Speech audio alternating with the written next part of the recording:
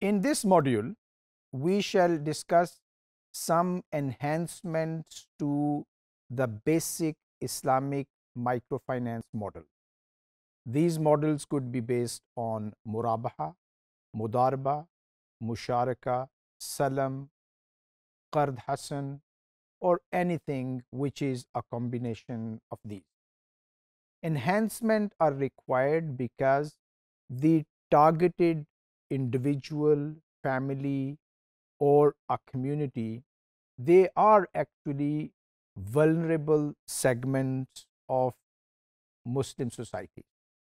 In many cases, because of circumstances, they may not be able to successfully do that business and may end up in debt.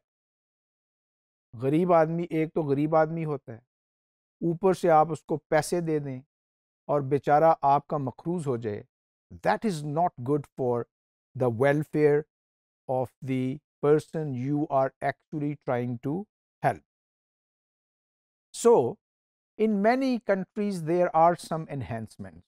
In case of Pakistan, State Bank of Pakistan actually offers a guarantee kind of arrangement for those who offer microfinance to some targeted communities. Of course, SBP doesn't give reference to Islamic or conventional.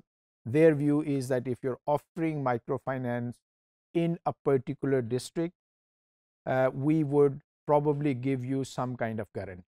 For example, if State Bank of Pakistan wants microfinance institutions to offer microfinance in Thatta because it's an underdeveloped district, then they would tell microfinance providers, if you offer microfinance in that district, 40% of your loss, if that happens to be the case, we would be bearing. अगर आपका 100 रुपए का नुकसान होगा तो 40 rupees we would give to you. So microfinance providers would check whether in that area there is 40% default. If the default is less than 40%, they would be very happy to enter into this arrangement with the State Bank of Pakistan.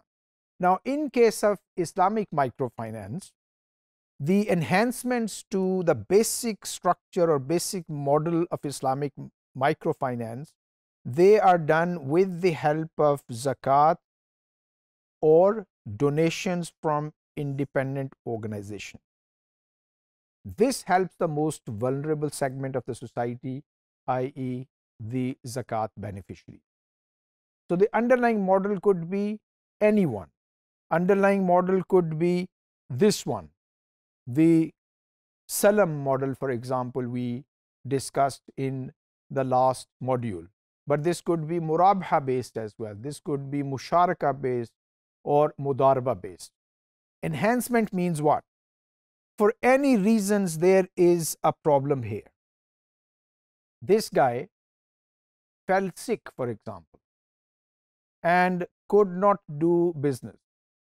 ये बंदा ready लगाता था, बारिशें इतनी ज़्यादा हो गई कि वो रेडी नहीं लगा सका. And this income which we were expecting, this didn't come through. So it is not fault of this poor man, it's just circumstances. In that case, normally, especially this structure is very popular in Indonesia, a zakat facility is set up. People in financial distress, they are beneficiaries of zakat money anyway, right?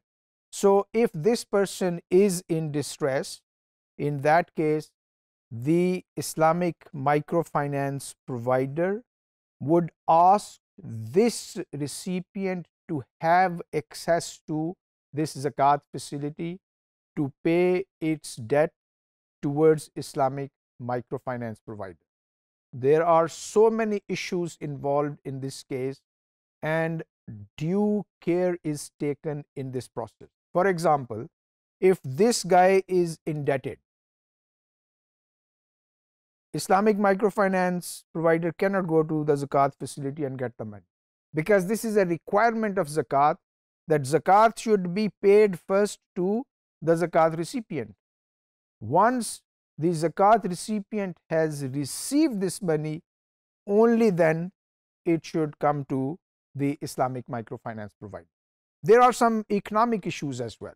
There is a problem of agency problem, okay, i.e., moral hazard problem.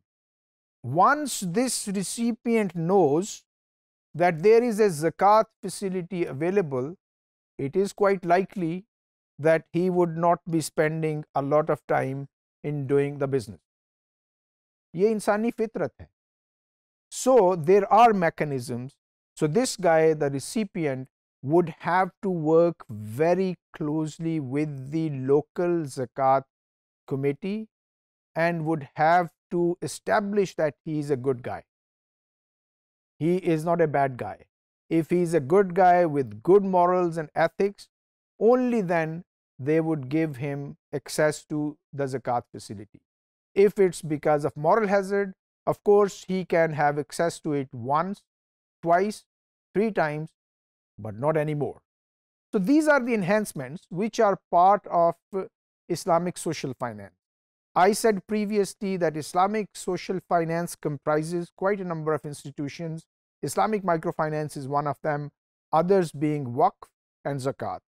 So there are some Islamic microfinance arrangements in which mudaraba, musharaka, murabha, salam and other modes of financing, they play an important role, but there is an association with a waqf, there is an association with a zakat organization and so on.